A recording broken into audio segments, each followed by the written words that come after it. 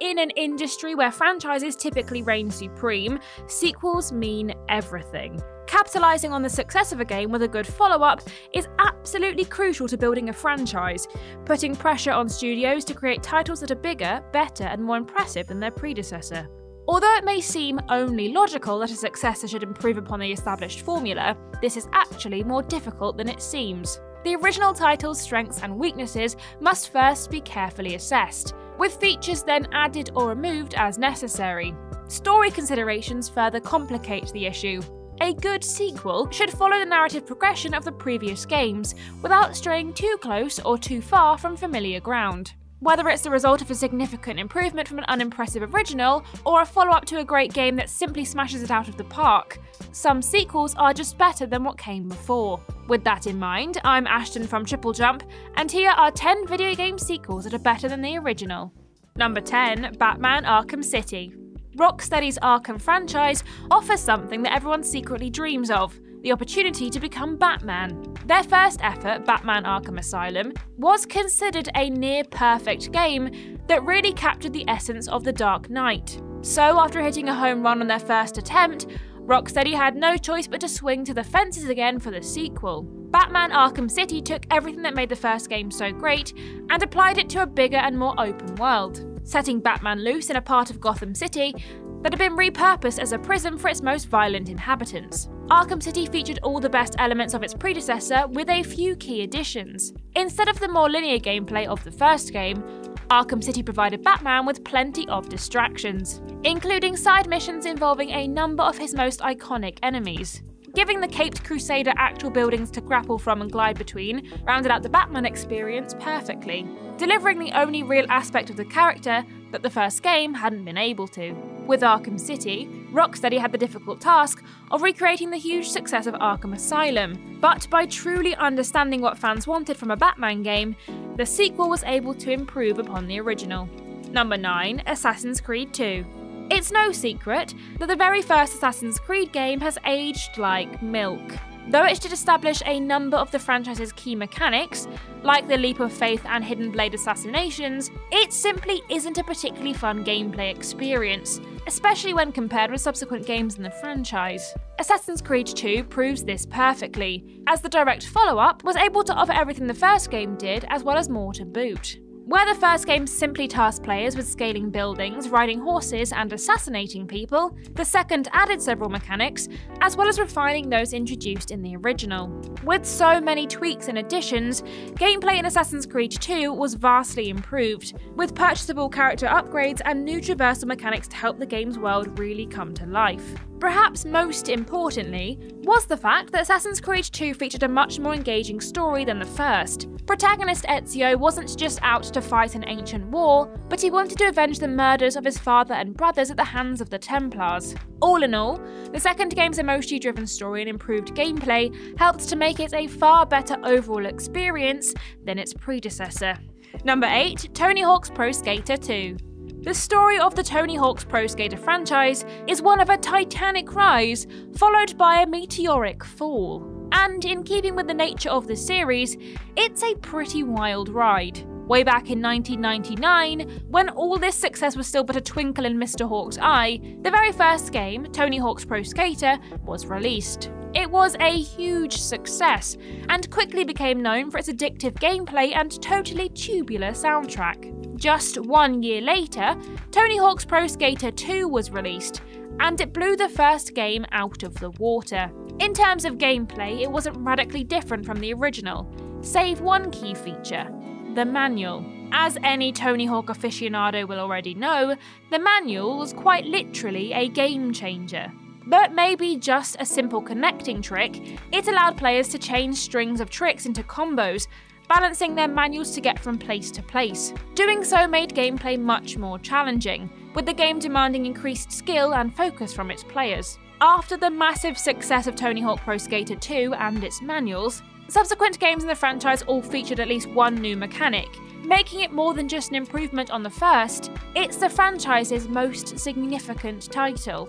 Number 7. Borderlands 2. Sometimes making a perfect follow-up is all about understanding why a sequel is a good idea in the first place. After making the thoroughly entertaining and critically acclaimed Borderlands, Gearbox Software faced the impossible task of improving upon it for the sequel, and that's where Borderlands 2 comes in.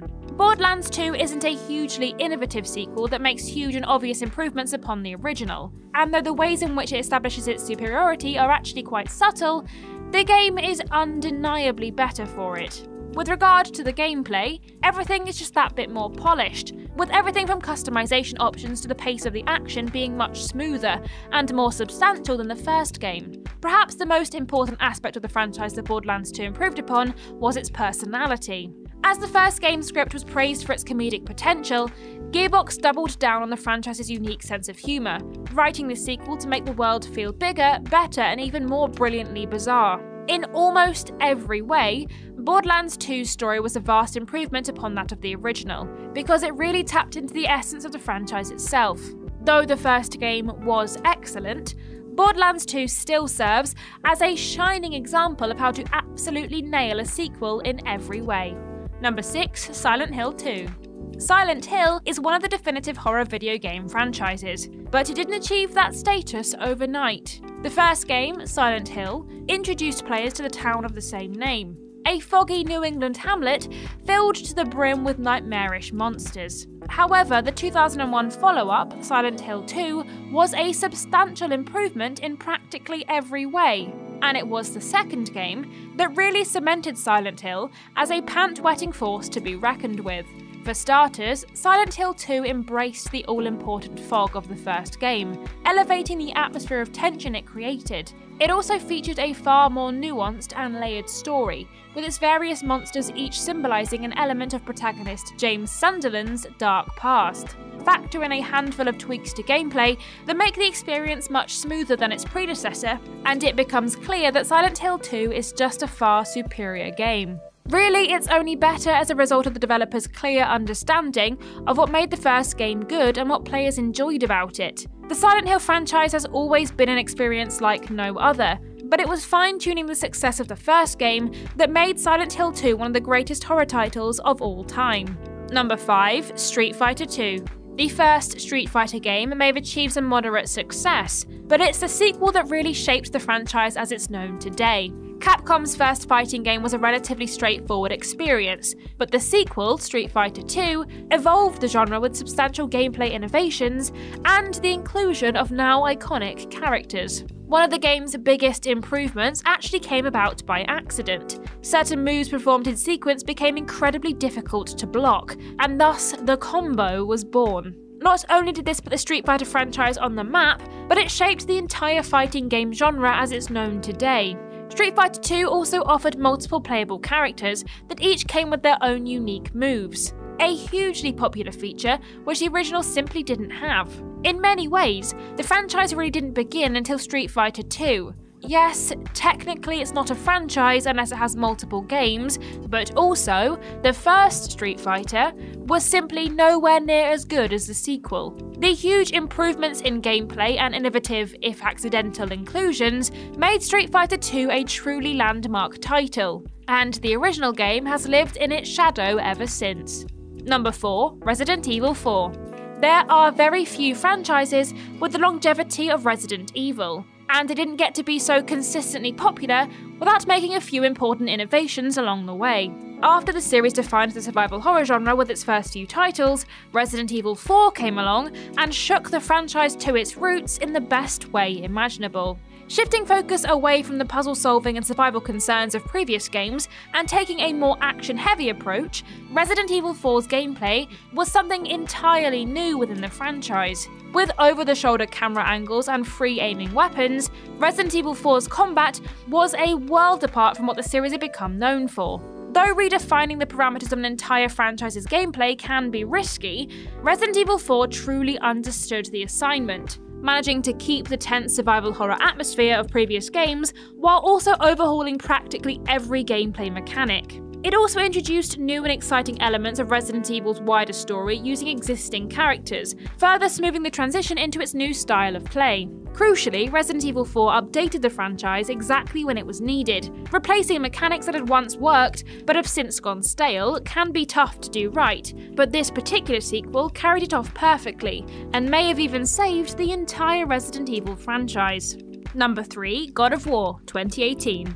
It's not often that a franchise undergoes a massive narrative overhaul for a sequel, and it's even less often when it actually works. However, that's exactly what happened with the God of War games, emphatically reviving the dwindling franchise for a new generation. Understanding exactly how 2018's God of War is better than the original game might require some additional context. Both follow Kratos, a Spartan warrior, as he finds himself pitted against various deities for numerous reasons. The first game and its direct sequels all concerned Kratos' quest for revenge on the Olympian gods, whereas the 2018 game marked the beginning of his path of redemption. Kratos' bloodlust was a key part of the first few games in the franchise, but the departure from the hack-and-slash action this enabled was a welcome one. Softening Kratos' hard edges to better illustrate his relationship with his son is one of the finest narrative developments in all of video games, swapping out extreme and relentless violence for something a little more measured. Acknowledging Kratos' bloody past and exploring how he can redeem himself is one of the most touching pieces of storytelling of all time, and it ultimately makes 2018's God of War a far better game than its predecessors. Number 2, Saints Row 2. The name Saints Row is practically synonymous with over-the-top in-your-face gameplay. It's a franchise famous for being as outrageous as possible, but it wasn't always that way. Saints Row got its start in 2006 as a pretty straightforward GTA clone, and it wasn't until the sequel that Volition's franchise really dialed up the shock value. Though Saints Row was entertaining, there was very little to set it apart from other similar games. Then Saints Row 2 came along, and everything changed. There was absolutely nothing held back, with the franchise's sense of humour suddenly changed to be as inflammatory as possible. Crucially, it was exactly the change Saints Row needed, with the second game a marked improvement on the first for individuality alone. By retaining the solid gameplay of the first, but making its world as ridiculous and hilarious as possible, Saints Row 2 was a massive improvement that helped the series go from strength to strength. With the second game, Saints Row found its niche, and subsequent titles fit perfectly into the same groove. As hard as it may be to believe that Saints Row began life as a relatively tame GTA knockoff, the first game's lack of character thankfully gave way to the sequel's unforgettable sense of humour. And number 1, Mass Effect 2. If we were to write a checklist of everything a good sequel should be, it's safe to say that Mass Effect 2 would not only tick every box, but probably find a way to add new boxes and tick those too. It really is that good. The first Mass Effect established one of the most epic sci-fi stories ever told, but in many ways its gameplay was lacking. Mass Effect 2 fixed all that though. Every minor wrinkle and hiccup was smoothed out.